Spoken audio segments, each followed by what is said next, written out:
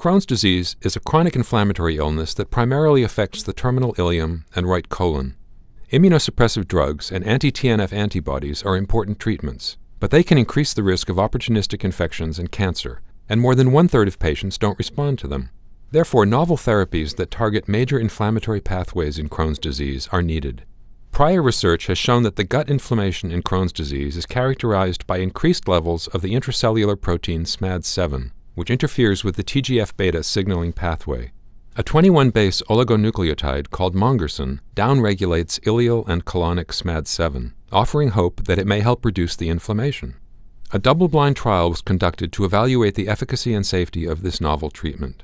166 patients were randomly assigned to one of 3 doses of oral Mongersen or to placebo for 2 weeks. The primary endpoint was the percentage of patients who achieved remission by day 15 and then remained in remission for at least 2 weeks.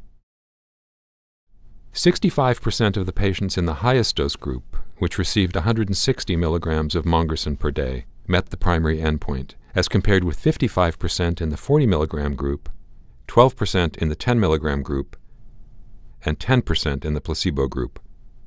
In total, 9 serious adverse events were reported in 6 patients, most of them related to hospitalization for Crohn's disease complications. Differences between groups were not statistically significant. The full article is available at nejm.org.